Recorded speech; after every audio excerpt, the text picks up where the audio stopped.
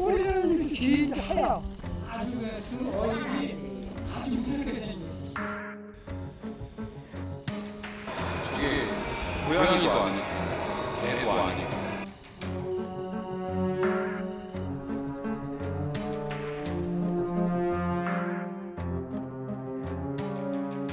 비가 엄청 많이 오는 날이었어요.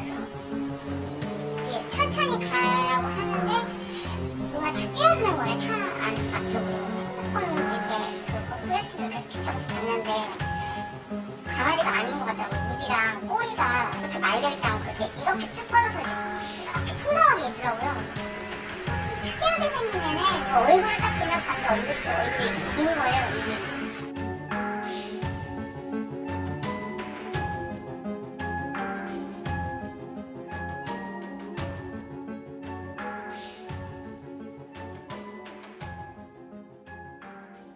가만히 있는데 꼬랭이가 이만한데 몸에 비해서는 꼬랭이가 좀 길어. 길고요 하야. 고양이도 아니고 개도 아니고. 막 여기서 이제 온 거예요. 그래서 이렇게 해가지고 이렇게 오더라고. 그래서 이제는 사진을 찍었지 몇 개.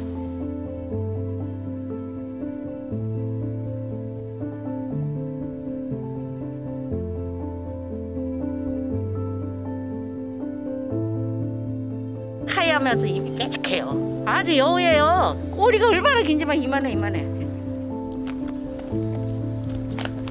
이렇게 발자국 있는데요?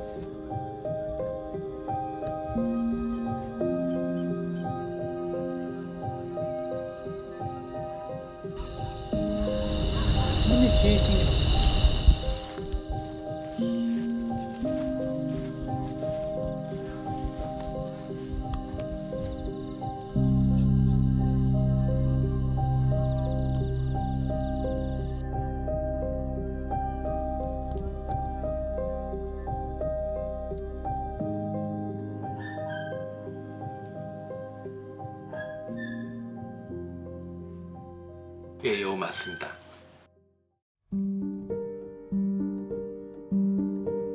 붉은 여우의 일종인데요.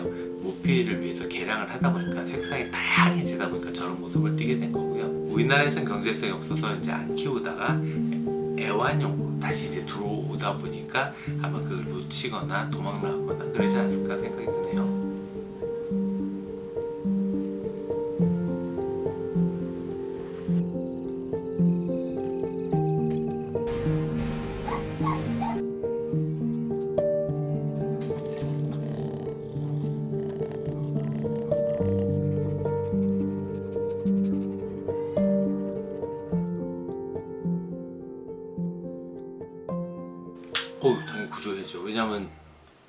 여우가 현재 한국의 자연 환경에 있으면 안 되죠.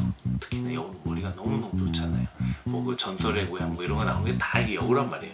꼬리가 9개 달린 그만큼 되게 머리가 좋기 때문에 이 사람에게 익숙하고 그러면 사람을 거부하는 오히려 사람에게 피해를 줄 수 있어요.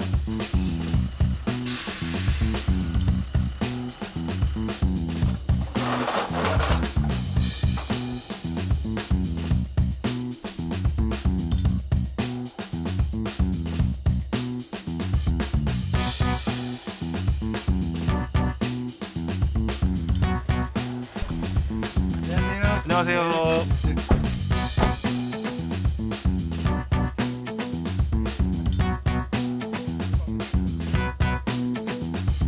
지금 이 녀석이 이쪽으로 와서 이 공간에서 지금 뭐 밥도 먹고 머무르기도 한다고 해서 프로젝트를 써야 하는데 저희가 이제 뭐 여우를 많이 접해본 건 아니지만 어쨌든 뭐 일반적인 상식으로 봤을 때 점프력이 좋고 그런 동물로 알려져 있잖아요. 그래서 이 지붕되는 구조물이 없으면 탈출의 가능성이 좀 있을 것 같아서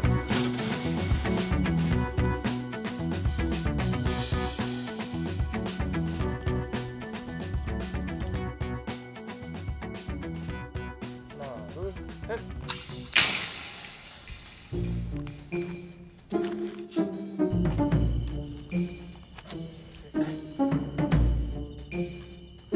안녕하세요.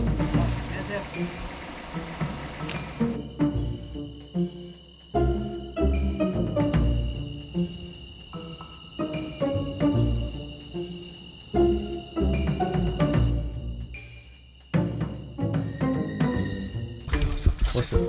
나타났어요. 여우 나타났습니다. 왔어? 네네 저기 있습니다.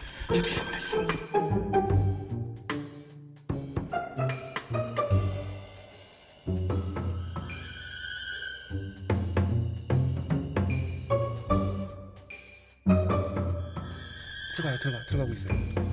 대기.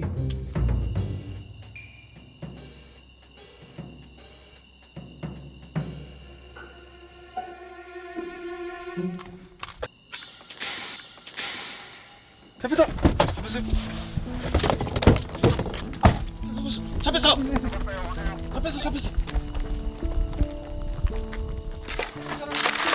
괜찮아. 아유 조그맣네. 괜찮아. 그냥 못 나가.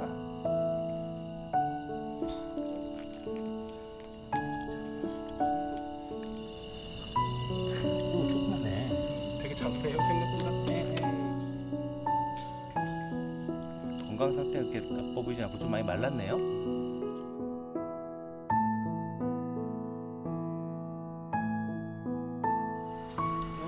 너 이름 뭐니? 되게 차분한데?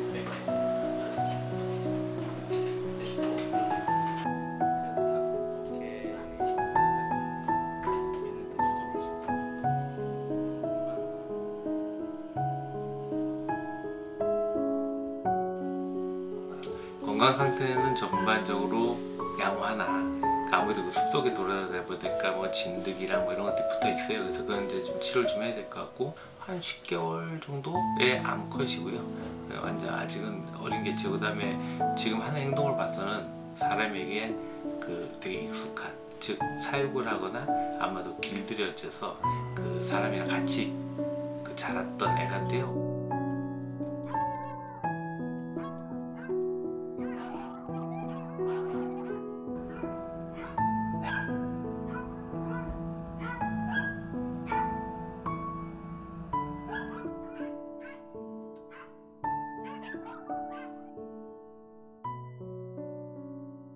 여기는 키운 데 없어요? 분명히 잃어버렸으면 여기 찾는 그걸 붙여놨을 텐데 그런 걸 제가 못 봤거든요. 이 동네뿐만이 아니라 저 사는 동네도 그렇고.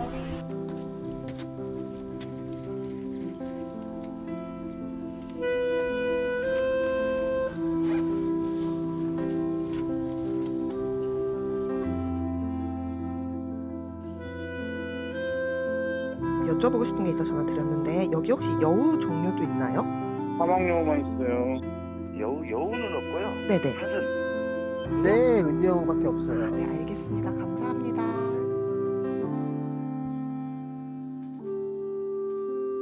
길이 들 만큼 든 개나 고양이조차도 저희 사람이 적응 못해서 버리거나 이런 경우도 허다하단 말이에요. 근데 이게 특수동물들은요, 아직 길이 안 들었어요. 그냥 아는 게 별로 많지 않아요. 정말 더 특수한 만큼만큼, 특이한 만큼만큼 더더욱 더 생각을 많이 하셔서 내가 정말 잘 키울 수 있을까? 다 공부를 해본다면 자신이 감당할 수 있을까?